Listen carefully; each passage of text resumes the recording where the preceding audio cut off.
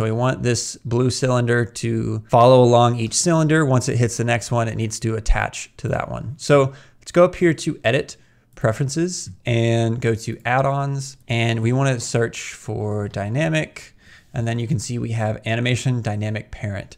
And I'm going to make sure to actually link this add-on in the description so you guys can download it yourself. It's a completely free add-on, so I'll just hit the plus button to add that in there, and you can see it'll be added to our side panel here. So this makes the process really, really easy. So all we need to do for this is first select our main cylinder here, and then select the blue cylinder, and then under the dynamic parent menu here, we're just going to hit create, and it's going to add this new constraint for us. And you can see it's now attached to it. So what's great about this add-on is that it's still working with Blender's constraints. It's just doing all the influence, turning off and turning back on, and stacking your constraints for us. So all we have to do is hit one button, and then this add-on worries about actually adding the keyframes for switching things on and off. So let's actually show that here. Let's go to frame 23 where we were before, and all we need to do now is just hit this disable button, and you can see it's added the keyframes for us, and it's adjusted the influence value. It made sure that we kept our actual transformations where the cylinder is at when we need it disabled. So now you can see it just follows along at frame 23.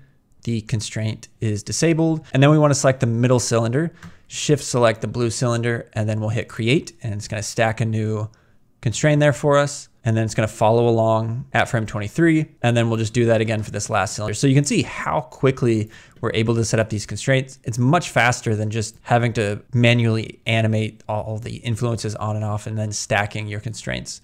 So you can see it kind of moves through the mesh. So we'll just say around 65 is fine. So we'll go ahead and disable. All right. And then at frame 65, we want to enable a new constraint for this last cylinder. So we're going to select the main drum here. Shift select the blue cylinder, hit create. And again, it's stacking everything for us. It's adding the keyframes we need for when we want to disable it and enable it. And it's that easy. And we can just see this playing through here. So you can see how much faster it is to use this dynamic parent option if you're working with any type of constraints.